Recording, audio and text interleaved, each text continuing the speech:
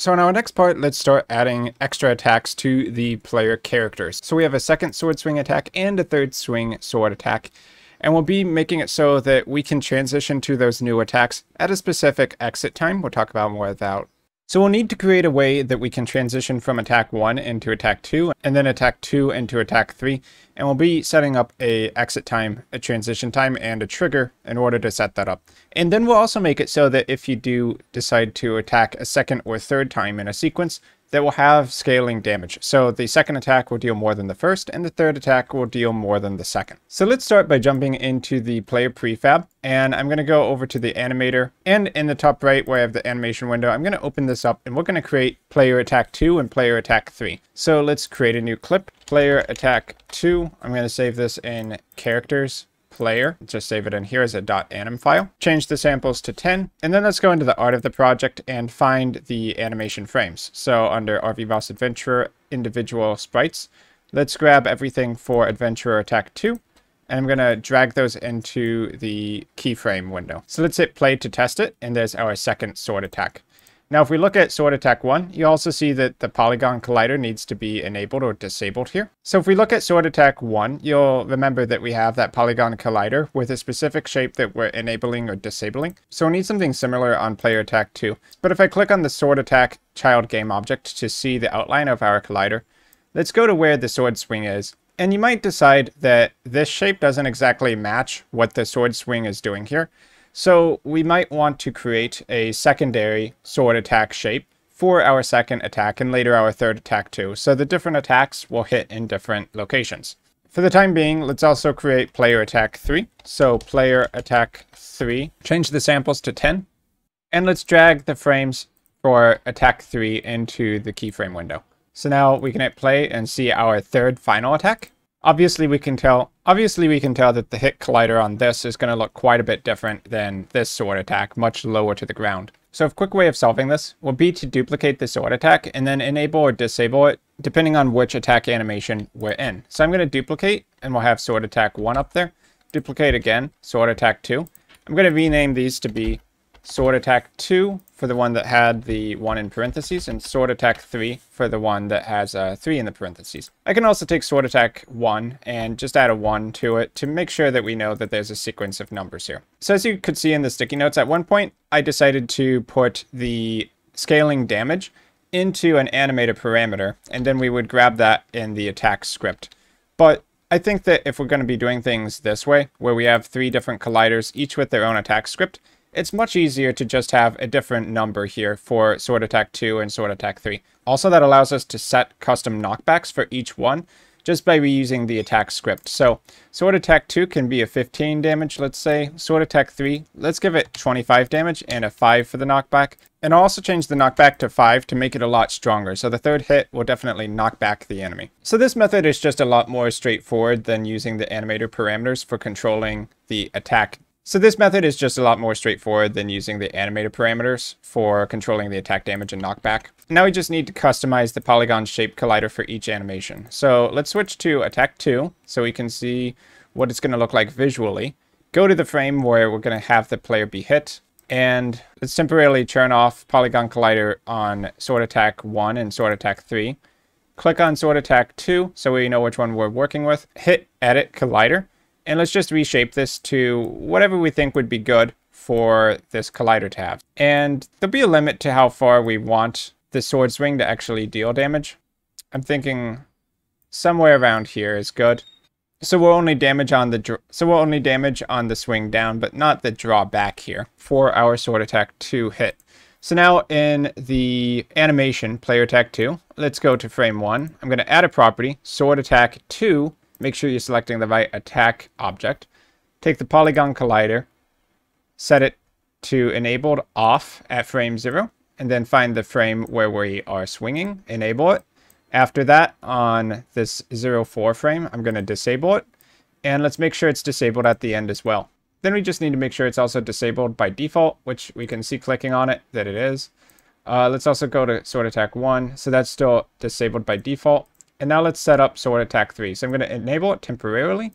Let's go to animation, player attack 3. I'm going to add the property sword attack 3, polygon collider enabled.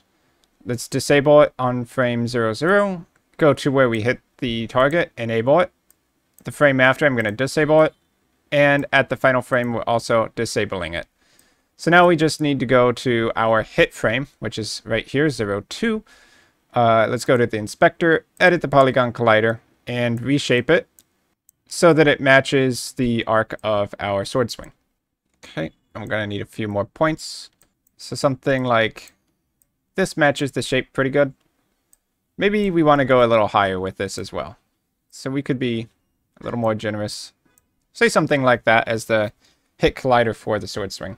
So now we have sword attack 1 with that shape, sword attack 2 with this shape, and sword attack 3 with that shape. If you prefer a simpler, just more straightforward box collider, feel free to use that. And then just if the target's within the box, they'll get hit. That'll probably work just fine in 90% of circumstances as well. I just kind of feel like playing around with a more custom shape here for our character. So now just make sure all the polygon colliders are off by default. Go to the main frame. I'll check the colliders here as well. Sword attack 1, 2, 3. Gotta make sure that's disabled. Okay, and now we can jump into the animator where we'll add the sword attacks to the attack state. So in animator, let's go out to the base state. You'll see the new animations, player attack 2, player attack 3. Gonna select these, Control C, jump into ground attack, Control V to paste them in. Back to the base layer. I'm gonna delete player attack 2 and 3 from here. Let's go to ground attack. And now we need to set up some more transitions.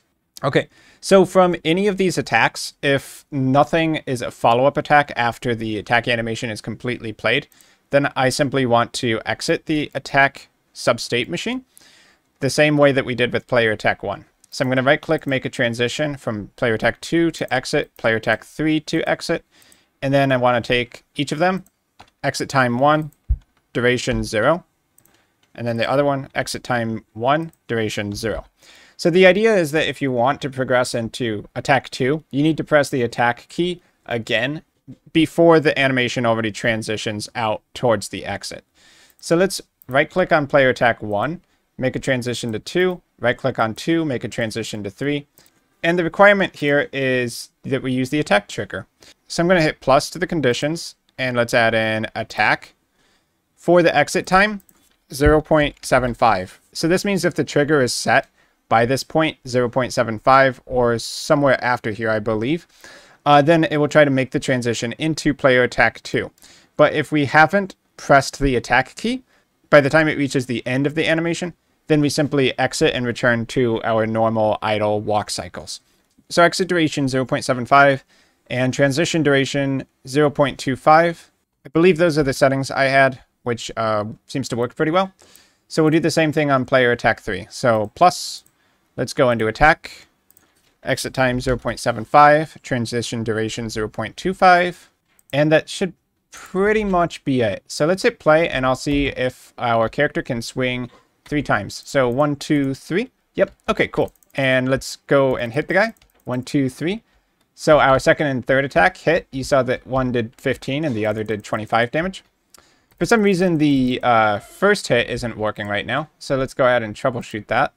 Into player attack. Let's click on sword attack 1. Let's go to the animation. So player attack 1. Okay. Yeah, right. So here's something we've got to be a little bit careful about. When we rename our objects, it also messes with the animations in this window. So in order to fix this, I actually need to re-add the name of the object back into this animation. So I'm going to have to add a property, sword attack 1, polygon, collider, enabled, and we just copy the settings from up here to down here. So let's see if I can just Control V paste that in. Okay, looks like it. And now I can delete the yellowed out sword attack and remove that property. And this is going to work just like it did before by the looks of it. So at least you can copy paste it. That's pretty cool. Let's hit play and test it out. So 1, 2, 3. Yep, we got 3 hits going on. 1, 2, 3. Now one thing that we might not like is that our sword attack, the first 2 actually knock the character back a little too far for the third hit to actually hit. So just as a design kind of thing, I might go into sword attack 1. I might change the knockback to 1. Sword attack 2, change it to 1. And then only on the third one do we get that strong 5 knockback. So let's hit play. Let's get hit, and then 1, 2, 3. And then 1, 2, 3. Okay, so when we hit play and we have our little knockbacks on the knight, we can see that it's kind of working, but it's also a little bit glitchy in a sense. So I think what might be going on is that when the knight returns to its hit state, it immediately reverses the direction on the velocity, since it's just instantly setting that new velocity. So what we might want to do with the knight enemy is make it so that it has to accelerate towards its max speed rather than just instantly setting it, because I can see that right now it is a little bit wonky. So let's go to the knight enemy, and I'm going to open up its script, and let's add a new variable to the top, which is going to be public float max speed, and I'll make that 3f. And then I'm going to take the walk speed, and I'm going to make it walk acceleration. For right now, I'll leave it to the default value 3f as well. So what we're going to want to do is add the acceleration to the velocity when it's trying to walk until we reach the max speed, and then it won't be able to increase its speed more than that.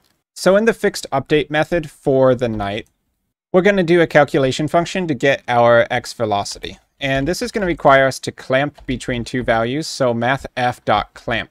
And so we need to start with the current velocity, rb.velocity.x. And then we're going to take the walk acceleration times the current walking direction. So walk acceleration times walk direction.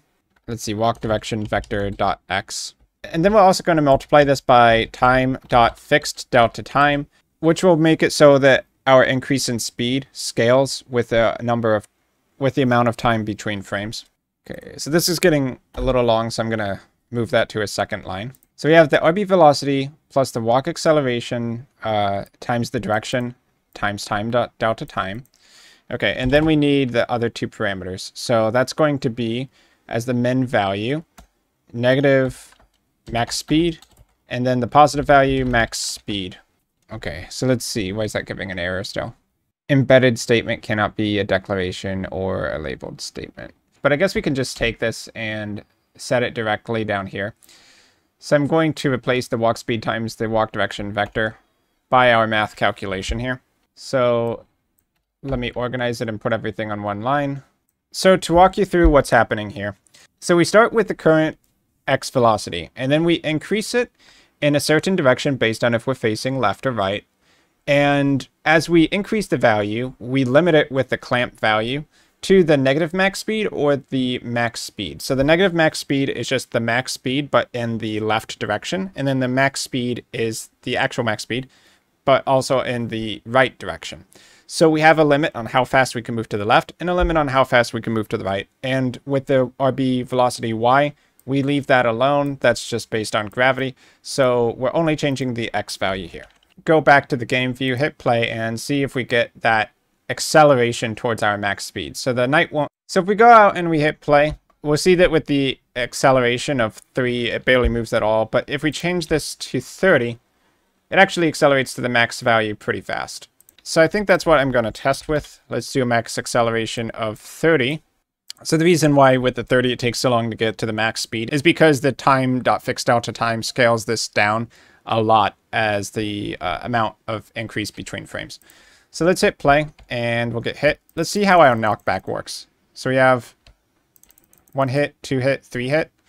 And now when the knight regains its control after the hit animation, you can see that the knockback doesn't just completely go away and then it has some weird direction reversal.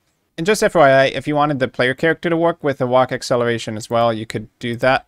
So if we hit play, let's hit the knight a few times. We can see it's kind of glitchy still. So for the hit to move, let's change the settings here a little bit. I'm going to turn off fixed duration, and let's say the transition duration is 25%.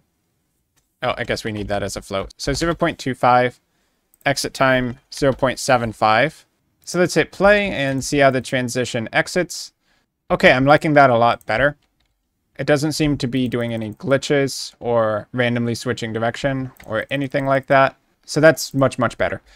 So on the knight enemy, we might also say that we can just increase the walk acceleration, since we already have it there, to a higher number. That way, the knight can reach its max velocity much faster. So let's hit play. Okay, I'll hit him a few times, and our knight's accelerating pretty fine. Yep. So the main issue there is probably just having no transition duration on hit to move. I'm going to jump into the move and let's actually take the transition duration off of the run to attack. And then let's hit play. And let's see if it can work well without that. Yeah. Okay, so the problem really wasn't the run to attack. It was definitely the hit to the move state. So we test our animations and yep, it's just working a lot cleaner now. So the walk acceleration wasn't really the problem there. I was sort of doing it live. It's definitely the hit to the run transition, but now you know how to script it where you accelerate towards a max speed rather than just ending up there instantly. So I think I like this movement a little better for the knight, so I'm just going to keep it. But the main thing is just to test your animations and make sure they flow into each other smoothly. So transition duration definitely makes it a lot better there for the knight. So after this video, ended up being making a few extra improvements to the knight, but in the process we did make the attacks on the player work nicely. They all have their own custom attack values, hit knockback values, and we transition into each attack by clicking the attack key an extra time. So I think it didn't really show it, but you can actually stop the attack by just pressing twice, and you see that it goes to the exit. So we can do a 1-hit attack, a 2-hit attack, or do the full combo for 3 hits. So that's pretty cool.